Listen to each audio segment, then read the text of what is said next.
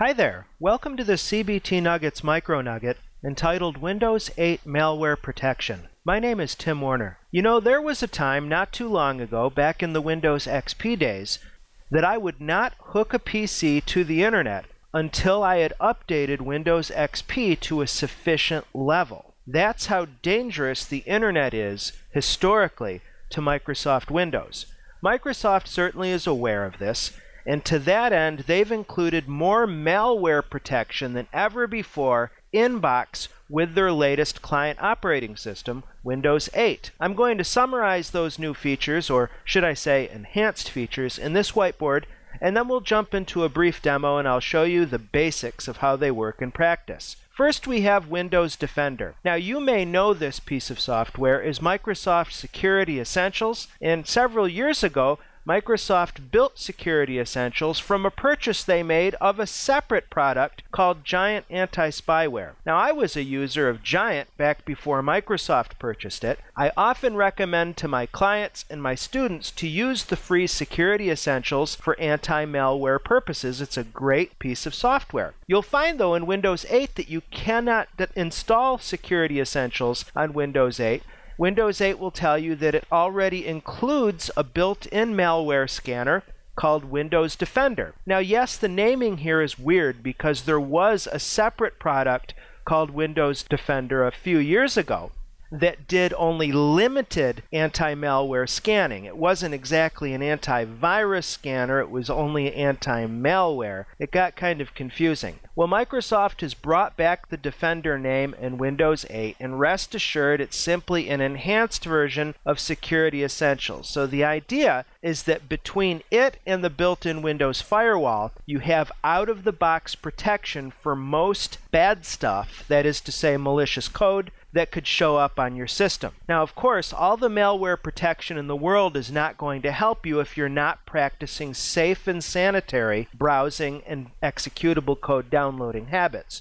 That's another discussion for another time, though. Another feature that's been enhanced in Windows 8 is the Internet Explorer Smart Screen filter. Smart Screen is a URL filter, a website filter that Microsoft maintains. It's essentially a blacklist of known fraudulent websites. You've heard of phishing, where you're presented with a phony login page to a bank, let's say, or PayPal, and you think you're submitting your credentials to that site. Actually, you're submitting them to a malicious individual or malicious group who is going to steal your money. So Smart Screen works by scanning not only the URLs you visit, but in Windows 8, the files you download against its blacklist and warns you if it comes up with a match. Those are the two main enhancements to user-level malware protection. Now, under the hood, stuff that the ordinary user would never be aware of, we have Address Space Layout Randomization, or ASLR. What this does is it shifts periodically the memory location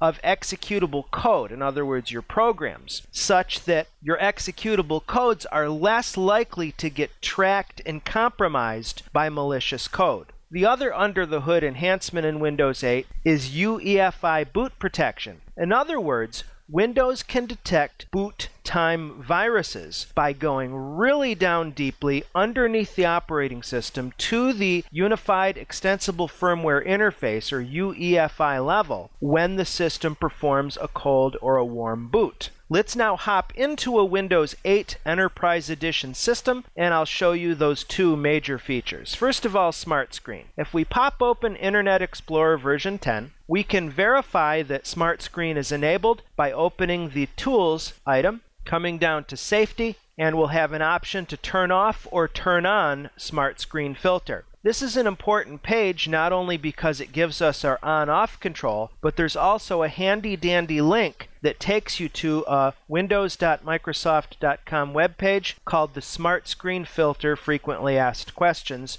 You can learn more about the technology there. Now, I don't want to turn off Smart Screen Filter, so I'm simply going to cancel out of that dialog box. The other technology is Windows Defender. You'll notice that Windows Defender in Windows 8 does not run down in the notification area like Security Essentials does on non-Windows 8 systems. We can verify that the tool is here and protecting our system by searching for it. Let's go to the lower left area of the classic Windows desktop and click Start to go to the so-called Start Screen interface. From here we can simply type to perform a search for a program or a file. So I'll type Defender, and we'll see our default result is Windows Defender. I'll press Enter, and it will pop open the application. Now, if you've used Microsoft Security Essentials, then you know how to use Windows Defender. It's essentially the same exact interface.